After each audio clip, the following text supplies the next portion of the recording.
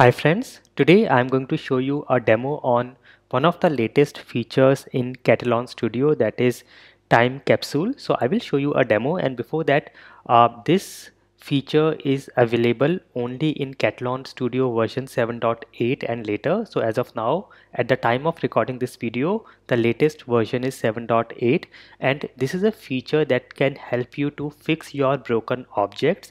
So whenever you run your test cases on a web UI, in case there is a failure due to a broken object locator, you can very quickly bring up the application at the time of the failure, the state of the application at the time of the failure, and you can check the object locators and get a new object locator and fix your object locators. So it works only on web UI browsers, so it is only for web UI testing, and as of now it works only on the Chrome browser. So let's quickly see a demo. I'm on my Katalon Studio version 7.8, and as of now I have a enterprise edition, but this feature works on the free edition of Katalon Studio as well. So here I will very quickly record a new test. I will go to my test cases folder here and create a new test case. I will say this is time capsule demo, and then I will do a very quick recording. So I will go to this record web, and you can use any of your existing test cases as well. So here we have a demo application URL. So let me just continue with this demo application. I will click on this browser, that is Chrome browser, and it has started the application, and now I will record my steps. So I will click on make appointment, and now I will say add the credentials, username and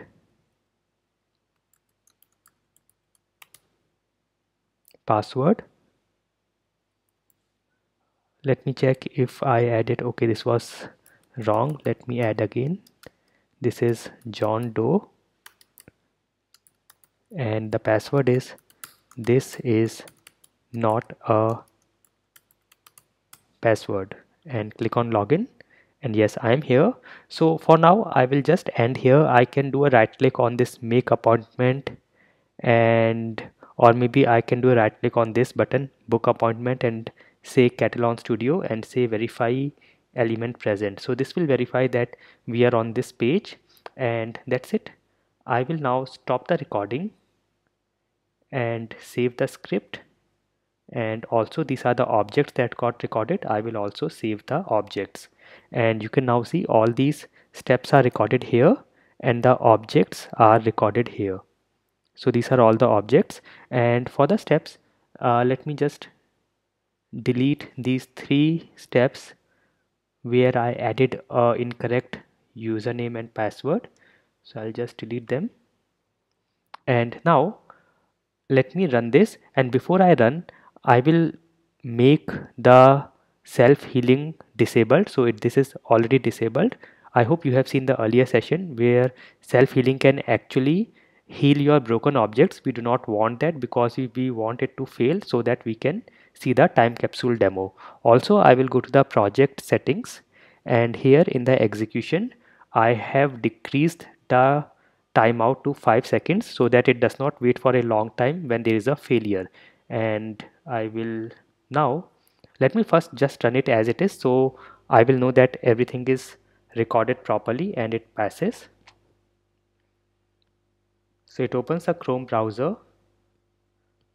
and goes to the application, logs in, and everything is fine, everything is working okay, the test is passed. Now I will go to one of the objects. Let me go to this password object, and it is using this ID, the XPath with ID txt password. This is what is being used to locate this password box or this object. Now I will make some changes. I will deliberately change this so it fails. I have added 1 2 3 here and save everything.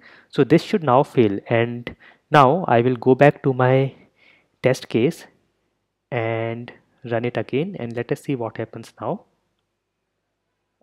We will see the logs as well here.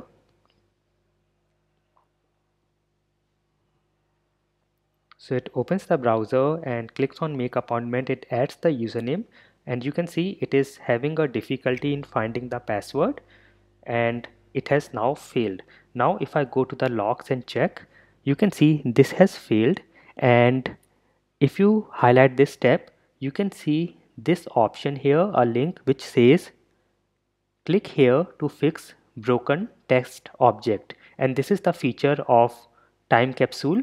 I will now click here, and here let me click again. It says if you are in a test tab, please select the test case and click on this link again. Okay, so I will select here, select the test case and click the link, and you can see what it does is this feature actually opens your object spy with that particular element or object highlighted and its object properties, and it also opens your application on that particular page where the failure happened, and this is the same state of the application where this failure happened. So now I can check my object. So you can see as of now this is the locator and this is what failed. If I click on verify and highlight, you can see it does not find any object with this particular locator. So what I can do is I can highlight my password, and here you can see it says to capture object you can press alt and twiddle key.